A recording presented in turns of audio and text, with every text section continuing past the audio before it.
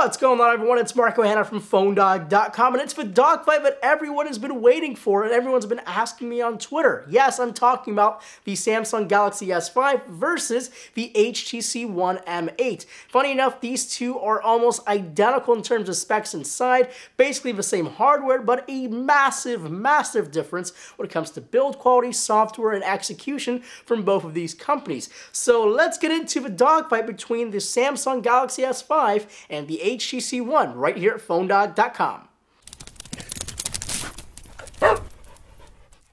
This must be the biggest video in 2014, I suppose.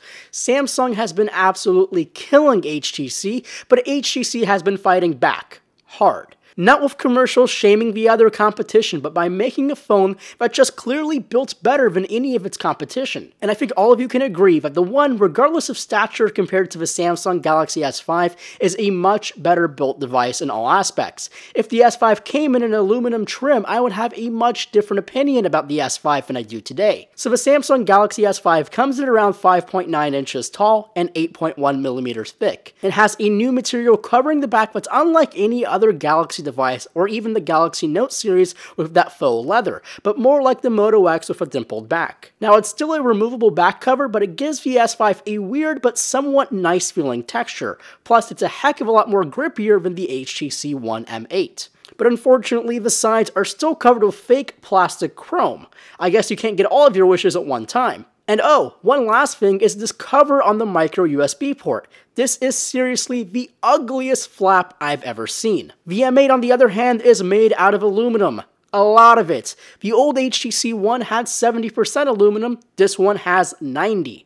The result is an undeniably beautiful but slippery device. It also comes in 3 new colors, the same silver we had last year, a new champagne gold that closely resembles the iPhone's gold, and this gunmetal gray color. It measures in at 5.7 inches tall and 9.4 millimeters thick, and it weighs considerably heavier than the S5. On the front, you'll see the micro-drilled holes for the boom sound speakers.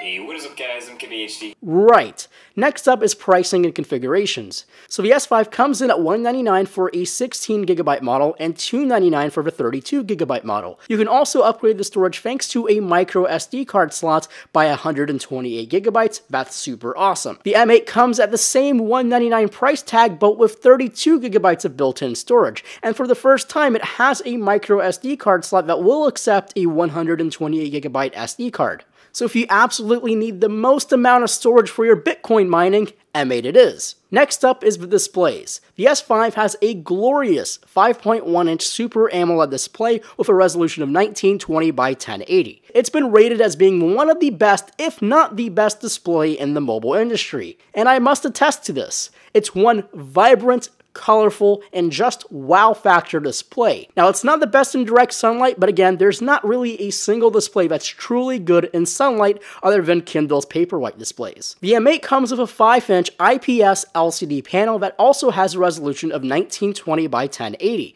But unlike the S5, it carries a natural color that closely resembles the iPhone's color gamma. And it's a beautiful display full of accuracy and sharpness, but it is a bit worse in direct sunlight than the Samsung Galaxy S5. Now we can switch over to the specs and the performance. If I list the specs, they'll mean nothing to you, but some of you actually take them to heart, so here we are. The S5 comes with a 2.5 GHz quad-core Snapdragon 801 chip, 2 GB of RAM, and the Adreno 330 graphics chip. The M8 comes with a slightly slower 2.3 GHz quad-core Snapdragon 801 chip, 2 GB of RAM, and the Adreno 330 graphics chip. Benchmarks give the S5 the edge, but real-world usage renders these tests useless.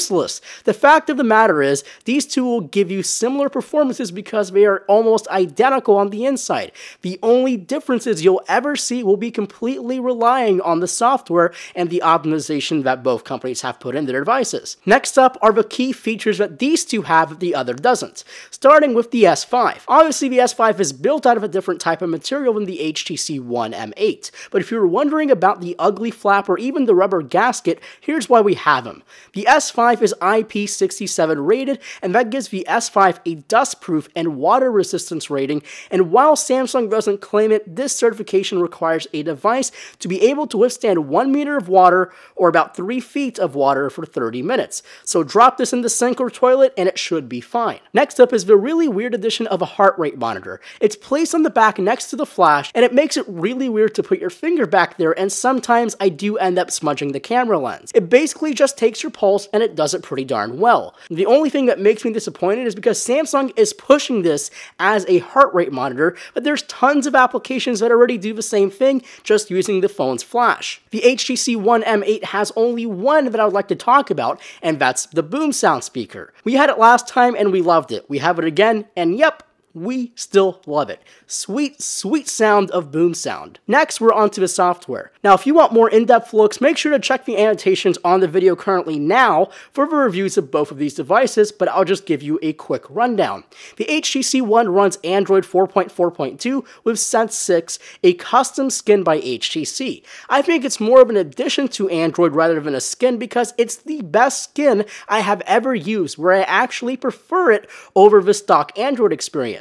The experience is so close to the Zen-like experience on the Nexus 5, and it has an amazing build quality. This is quite literally the best Android skin I've ever used ever. The S5 runs the same version of Android 4.4.2 KitKat, but obviously it uses a slightly and only slightly toned down version of TouchWiz. Yes, it's more responsive than previous versions of TouchWiz, but it's still not there yet. You'll have the weird little quirks of TouchWiz, the annoying nature sounds that are disabled in the first 15 minutes of usage, and all the gestures from the old Samsung Galaxy S4. And My Magazine is probably the worst part of this whole UI, but thankfully you can disable this in the settings. Next is the cameras. If you want the clear and short answer, the S5 takes the prize in this department by a long way. But if you want more details, check this out. So HTC wanted to give the 4 ultra-pixel camera some extra life and added an additional lens to act as a depth sensor. The result is you can refocus shots after they are taken, and they only work when you have a clear background and subject. And the bokeh is highly artificial unless you have that perfect shot.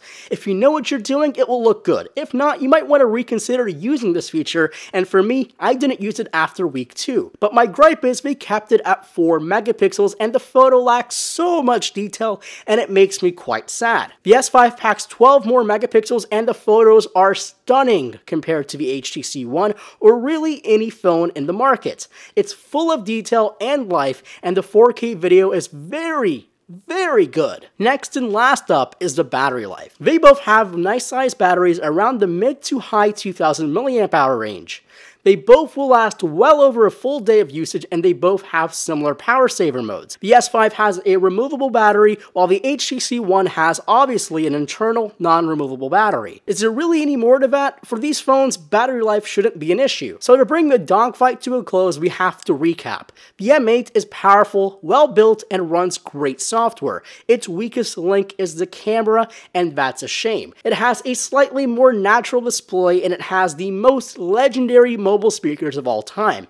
The GS5 is also very powerful with an extra kick, has an interesting texture that feels miles better than the GS4, and runs okay software, and has one smoking hot camera. If you discount the cameras, the HTC One has the edge, but if you're like me, cameras are very important. The S5 is the victor of this dogfight, but it doesn't mean the HTC One M8 isn't good. So no matter which one you buy, you'll be left with a huge smile on your face. These are the 2 Android flagships of 2014. And I think there's proof that HTC is onto something good, because this HTC One you're looking at, yeah, that's still in my pocket. I use it every day, while the S5 is intermittent usage. So let me know what you guys think about the S5 and the HTC One M8. Right, well, thanks for watching. Make sure to give this video a thumbs up, a comment, and if you haven't already, hit that subscribe button for future video. And now it's in stunning 4K resolution, so give a thumbs up and a comment about that as well. My name is Marco Hanna from PhoneDog.com, and I'll catch you guys in the next one.